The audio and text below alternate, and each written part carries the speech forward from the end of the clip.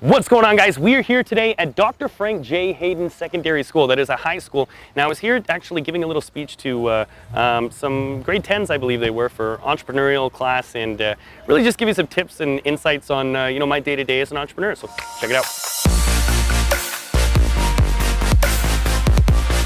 The three industries I run now, which I've been building over the past 8 years, is a landscaping company called Lawn Care Alert, which my younger brother actually runs. We have over 500 clients in Oakville, Burlington, and Mississauga area. Eat Fresh Meals, which is a meal prep company. We deliver prepared meals all across Ontario. And then the final one is in real estate. So the real estate is a little bit bigger and more convoluted, but I have a renovations company, a property management company, and then holdco companies. So we have about 60 properties right now, increasing at about 10 a month. And basically what we do is we find depressed properties in areas like, not in areas like this, but outside of the GTA, like St. Catharines. We go as far as Sudbury even and find properties that are very depressed.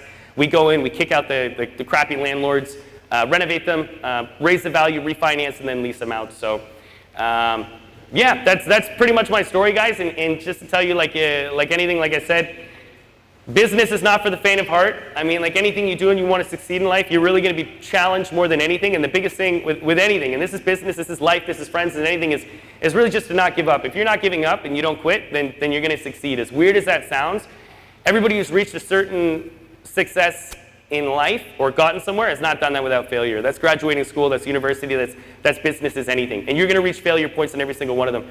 But honestly, when you get through that and you get to the next stage, there's never a time where that happens where you don't feel better about yourself. This is even the gym. The gym is a great one to get this to. The gym is something where a lot of people can see quick results, so they stay consistent and they like it. But it's the same formula. If you put in the 10,000 hours there, you're going to look like a bodybuilder. You really will if you eat properly as well too. And that's the biggest thing I want to say. I really want to get into you guys with your questions so I can answer anything that's like, what do I do if I don't have money? Well, I can answer that. I've not had money before. What do I do if I don't feel I know anybody or my people skills are bad, or what do I do? Honestly, ask any question and I'm going to answer it. There's something for everybody. I know different entrepreneurs who are introverts, extroverts, smart, dumb, all over the place. Like I'm a scattered person. I'm not an organized individual, but I work with a lot of people who are organized because I know my weaknesses there. So if you guys have stuff, I'm telling you, that'll be the best thing, the Q&A. I'll answer anything, and yeah, that's my spiel. Let's give it a whirl. Anybody got anything? I don't know if that's how What skills would you need to be a successful entrepreneur? The number one is going to be perseverance, by far. Because I've done things, guys, without money. I've done things without the talent necessary to do it. But if you have perseverance, you're going to figure it out. So one of my big things, because I have a lot of friends who are entrepreneurs, and I find one of the hardest things, if you're going to be an entrepreneur, you really want to set your goals high. And the reason I say that is because you're not going to avoid the 60 to 70 hours of work, especially when you're starting a new business or a small business. You're going to have to put in that work because you're not just the labor, you're also the marketing, you're also the accounting, you're everything at the beginning because you can't afford anybody else.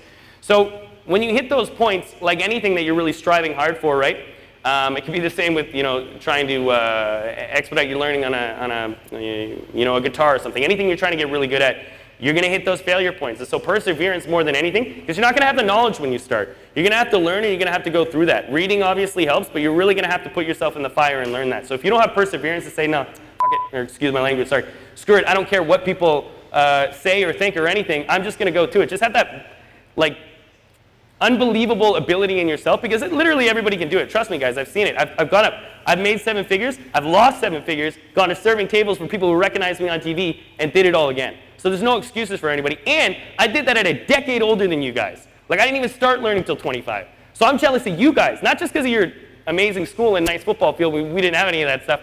But honestly, you guys have 8, 10 years on me right now to start that path. And I'm just explaining that because it's, it's crazy. I took advantage of high school in a different way. It's really good for social skills. But in all honesty, if you guys listen to the people above you who learn and have put in that lesson, you don't really know. When you're 15, 16, you're like, no, I know everything now. When you're 12, you thought that. When you're 20, you think that. When you're 30, you think that. But you realize you don't know that at 20. And you don't know that at 15. And that's, I swear when I'm 40, I'm going to feel the same way, right? So it's something to keep in mind, because as you get older, you do value time more, and you do value the opinion of people older than you who have more experience.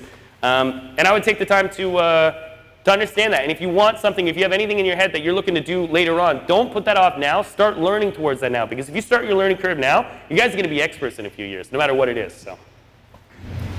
What challenges do you find with doing on expanding onwards to all Ontario or all of Canada? Yeah, so it's actually very difficult to hire in Halton because it can be, depending on what the position is, right?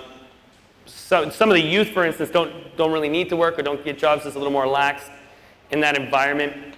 But we hire kind of all over, like, so we ship all over Ontario for eFresh meals, obviously, already. And the landscaping, yeah, will continue to expand in the GTA and build out from there. And then the real estate is really, right now we're pretty much in St. Catharines and Sudbury, so really on different parts. But those are expanding, like we're going to different cities that need the work. We're going to where the volume is, where we can find 50 to 100 plus homes in each city, and then we go to that city and then do our work there. But yeah, expansion, yeah, we'll continue to, yeah. How do you compete against competitors? So I don't like looking at people as competition typically, because one thing about this universe, guys, every single day there's more money in this system today than there was yesterday, and that'll repeat forever. So everything always grows. That means markets grow as well too. We have markets that we never even knew of. Cryptocurrency is growing as well too. That's a new market. That's actually going to spur new money that never existed before. Most people don't understand how the financial system works.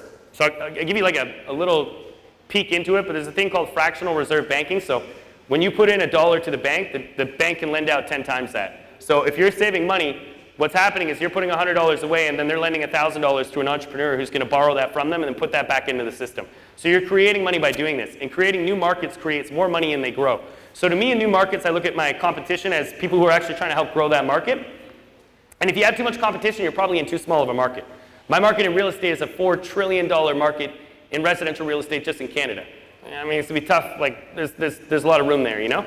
And, you know, I try to avoid that kind of 1970s, 80s, 60s, 50s, 40s, 30s, 20s mentality of having to compete and crush your competitors, you know, unless they do something stupid, then cool. But honestly, you should be focused on your own growth and doing things differently, and I think that's better to look at them as people helping grow the market than competition if you can. Yes. Did you find it hard to make a name for yourself? You know, if you're starting a business young, yeah, it's tough for people to take you seriously. But the people who get it, like if you're young starting a business, the people who get it are actually going to like it even more. Like people who understand it. The people who are going to be a little against it are the people who don't understand business or don't do that for themselves, right? So it can be tough, but if you're confident in yourself and you're learning and getting towards there, look, you're not going to be an expert in everything. I was a year into the landscaping company, and I remember my buddy coming over and being like, great, so what are your margins? And I was like, well, what's a margin? What are you talking about, right? And I had no clue. So, you know, you yourself might feel a little insecure at times, but as long as you can feel confident in what you're doing and you believe in it, then people aren't going to have a hard time taking you seriously. And once you get momentum, that's easier to build. But for sure, when you first start out, you know, those are little roadblocks that you just have to get over, because you're not going to know your industry or whatever it is you're doing through a team. But the odds are, if you're starting a business, you probably know it better than some randoms you're talking to about it. So as long as you know what you're doing, it's going to be easy. I think that the hardest roadblocks, again, is your own mind than anything. Nobody else. How, like, as like a team, can we like make our money work for us? Honestly, like if I could have started and bought my first rental property way sooner, that's what I would have done. That's been the best return of anything I've ever done. And you can go to areas where you're going to be able to afford one there much sooner than you can here. You know what I mean? You can find one for $250, $300. Maybe work with a partner. Maybe you know, everyone has different relationships, but maybe you could be like, hey, you know, mom, dad, or somebody. It doesn't have to be anything there. If I save up half, and can I get a loan from you guys, and I'll pay you from the cash flow here. You know, you can be creative with things like that. Like I said, the only way I was able to buy my first home was get 4 fucking people involved, and 5 of us went on one tiny, shitty little home, right? So there's always ways to get things done, but I would put money into a pot for a rental property that cash flows. That's very important. You don't want that's going to break even. If you have a home, you should be making at least $500 a month after all expenses are paid. And there's not going to be anything that returns something like that. And on the side, you can get, you know, physical silver and gold. You can do it online too, but it's kind of cool to have that. And it's like, okay, that's my depression hedge. You know what I mean? Get a little crypto. Okay, crypto, this can get 100x return. That's great. I have a little bit here, but nothing that's going to be like, I can't believe I lost this or that, right? But you're building those little bases, a little bit of stocks, a little bit of crypto, a little bit of gold, and then you have your real estate. Because when you get to, like on my side, larger scale on real estate, they're going to make you diversify regardless. They're going to be like, where's your money in the stocks? I'm like, fuck, okay. Here you go. Where's your life insurance? Okay, cool.